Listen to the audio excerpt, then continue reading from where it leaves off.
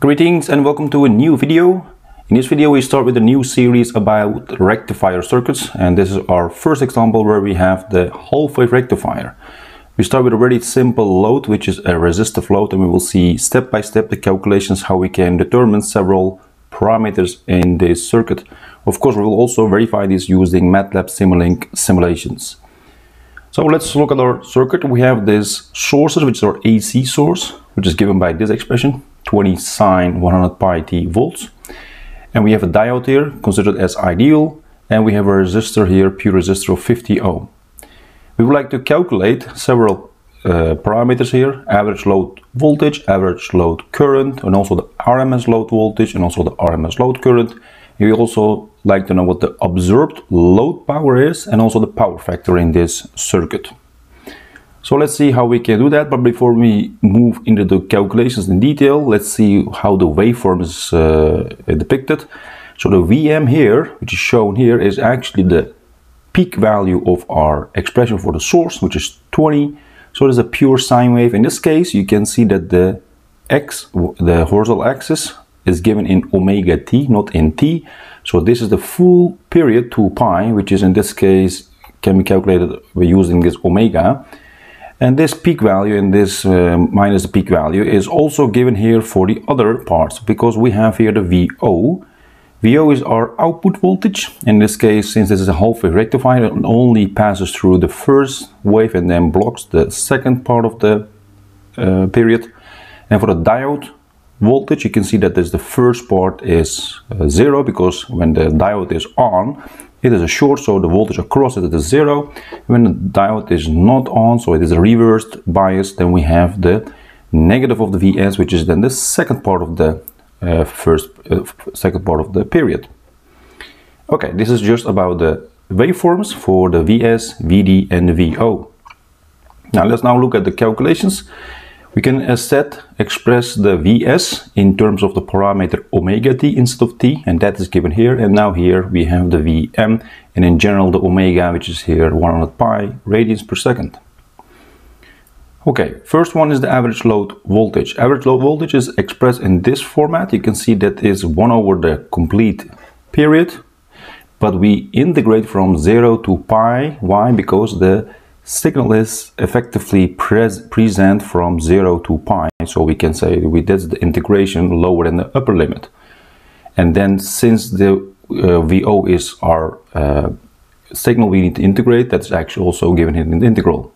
But VO here in the conducting part is also equal to Vs, so it can be also expressed like so. And Vs is given by this expression, which is then like so. And we know what Vm is, and we know what omega is, so we can also do that. But now in general form, we can now integrate that by taking the Vm out.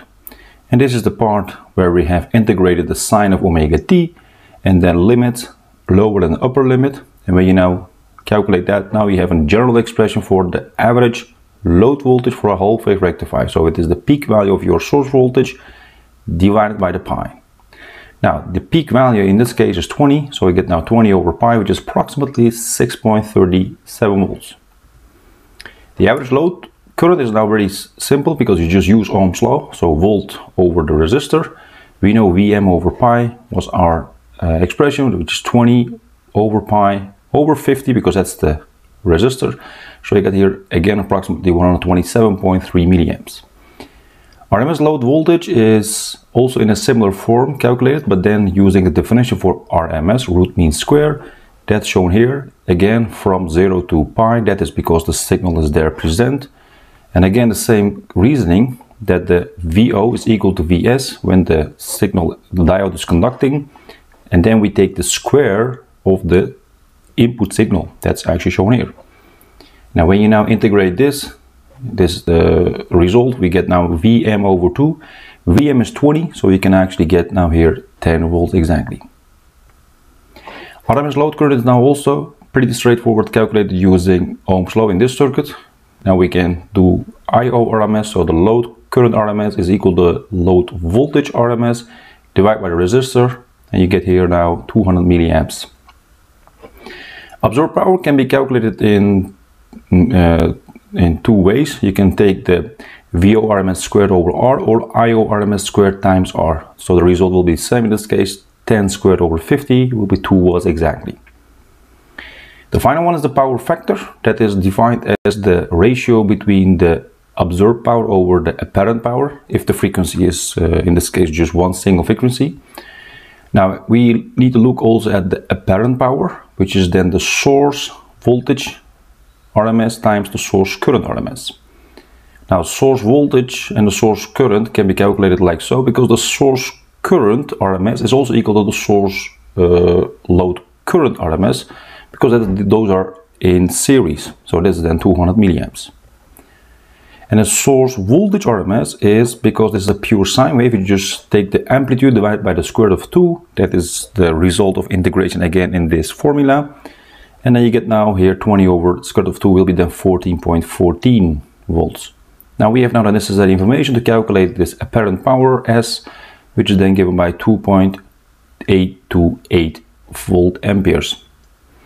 Now substitute that in here, we have now 2 over 2.828, and that will give us 0.707 as our power factor. Let's now collect the values we have calculated and now look at the simulation we have done. This is the AC voltage source, Vs, and this is now diode, which is considered to be an ideal, close to ideal in the Simulink. And we have also our resistor of 50 ohm. Here we measure the current here, we measure here the volt at this node, and we also measure the voltage at this node.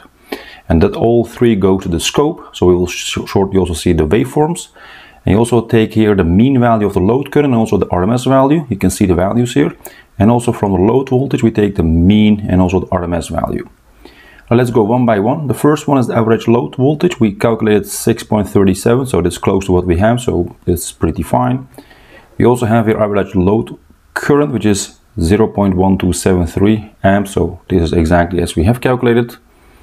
We also have is the RMS load voltage, which is 10 volts, also correct. And we also have here 0.2 amps, which is 200 milliamps for our RMS load current, so everything is correct. So verify with this simulation. So let's now look at the simulation result in a waveform. The red one is our input, the source voltage. The green one is our output voltage. And you also see the yellow one, which is our load current waveform. Now what you see here is that the signal indeed, the pure sine wave is indeed passed through in the first part of the period, and the second part of the period is blocked. And the load current is also exact same format. Next example we will discuss the half-wave rectifier we're using an RL load. So stay tuned and see you next time in another video.